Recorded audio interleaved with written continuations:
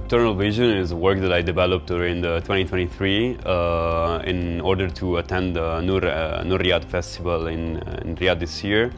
It's a work that wanted to connect the vision that we have of the city growing and the habitats that we forgot about when we build the city and we let it grow so fast.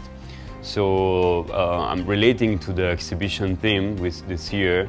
I wanted to bring this connection that is forgotten between us and the animals and the habitats that we live together all around the city and all around our time. The beauty of the Riyadh in itself is that being the third edition and see how powerful already it is and how the audience are coming and enjoying it is inspiring.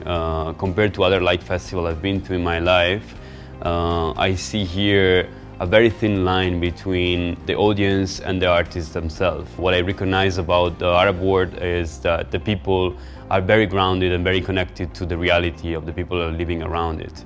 So I think that the Riyadh here, the Light Festival here is insanely honest.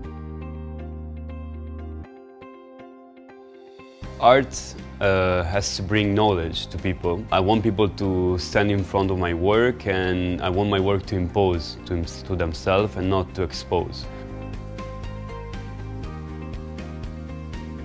I'm a young artist myself, so what I would love to do is like be in contact with these people more and build with them and create with them the art scene here and the culture here together.